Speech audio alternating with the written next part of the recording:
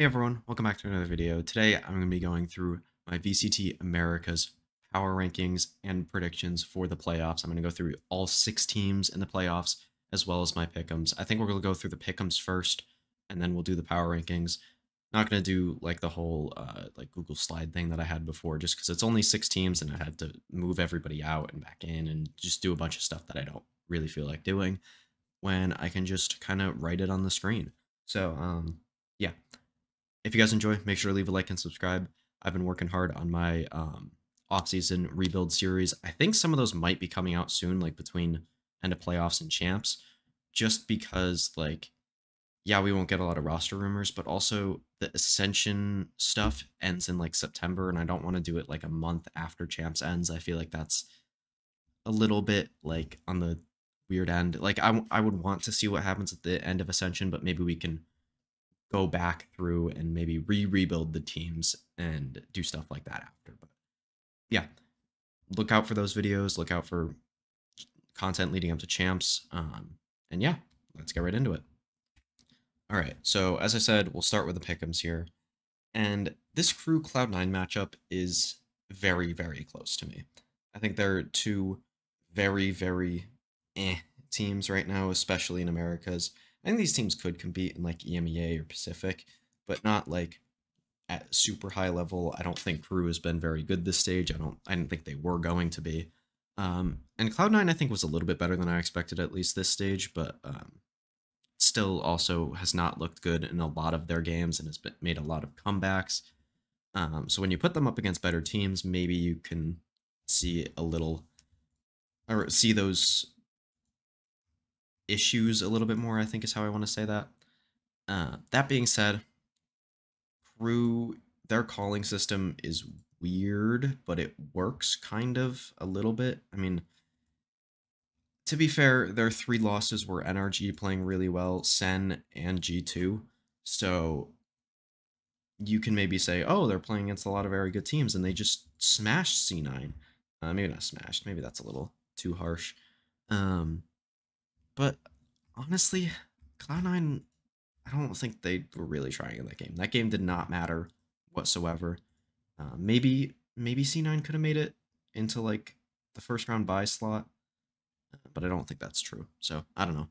I think C9 should win this game, especially because it's a rematch. Like even if they were trying, I still would favor them in this game, honestly, just because of that rematch narrative and kind of how teams generally, after they lose to a team, are better at winning the next game after instead of the teams that are okay. If you lose a game, you'll want to win more, and when you rematch that team is how I want to say that. Okay, now moving on to Sentinels 100 Thieves. I think overall, I think it's pretty obvious that Sen has had the better split than 100 Thieves.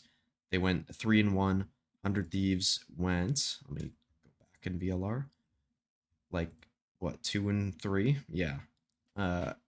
Again, last game didn't really matter that much for 100 Thieves. They looked really, really good on Ascent. I think if they can get that map through, that should be a free win against Sentinels, honestly. Sen will probably pick Bind. Like, actually, they might not pick Bind. I don't know. Abyss is in the pool as well. I think this should be a good map pool for 100 Thieves, but I do think Sentinels is the better team. So you got to really balance the matchup with that. Also, Sentinels has historically destroyed 100 Thieves.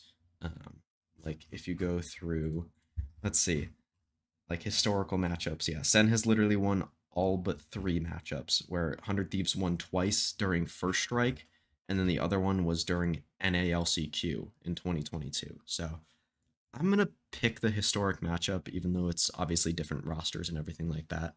But yeah, I'm gonna pick Sen there just because I think they're the better team, and I'd pick the better team to get through most of the time. Then I'm gonna pick Lev over C9.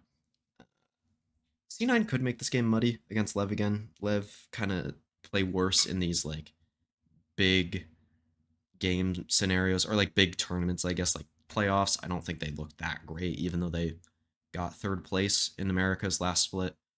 And then now, like going into Shanghai, I thought they were really bad. I mean, that's not a hot take or anything.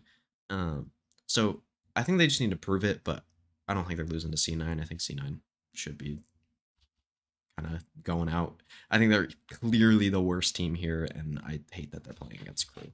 I think you can probably guess what my power rankings are, just based on the way I'm talking, but we'll go through it after still. Then G2 Sen. G2 did play really well. Oh, okay. I did not mean to click that there.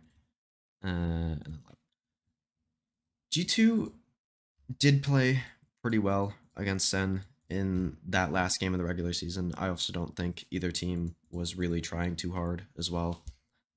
Yeah, like the winner gets to go here, and I think if Sen won, they auto-qualled the champs. But they're already auto-qualled. I think they should be okay.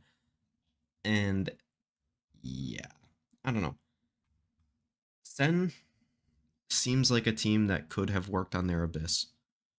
They also, like, what maps are they even bad on? Icebox, and I don't think their bind is the greatest.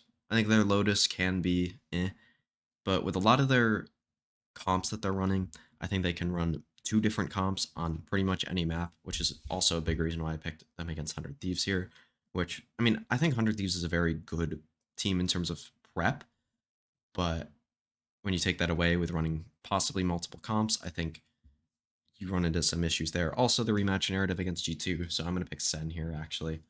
In my original pick'ems, I did go for G2 in this, like when I just looked at the bracket. But I think in the moment, I convinced myself with Sentinels. Then G2 C9, I'm going to pick G2 again to qualify for champions officially. This would also put 100 Thieves through, I believe, because 100 Thieves would have more champions points than C9 or Crew or anybody else. So good thing that they have their 3 best or their 4 best teams going to champions. I think 100 Thieves is, I mean, yeah, they're the 4 best teams going into champs. So we'll just say that. Then Sen Lev, I'm going to pick Sen. I just think they're very, very, very good. Sentinels are. I mean, Lev are also very good, but they just need to prove it again, I think. Kind of the points that I made earlier. Same reason I'm going to pick G2 here. It's kind of the same script as... let me pick G2 here. I think Sen just diff in playoffs, I think. We'll go with that. So yeah, kind of the same narrative as... Or like the same script, honestly, as what 100 Thieves did for Split 1. So... Okay, let me know what you guys think in the comments below. And yeah, I guess I'll just bring up the epic then, where we'll just go through the, okay, there it is. Power ranking. So 1. I think I'd go Sen. 2, G2. That's pretty obvious. 3, I'd go 100 Thieves, honestly. 4, Lev. 5, C9. Then 6, Crew. Alright, very, very good handwriting. I can't write with a mouse or with my hand. So, yeah, these are my power rankings. Let me know what you guys think in the comments below. And yeah, I'll see you guys in the next one. Peace.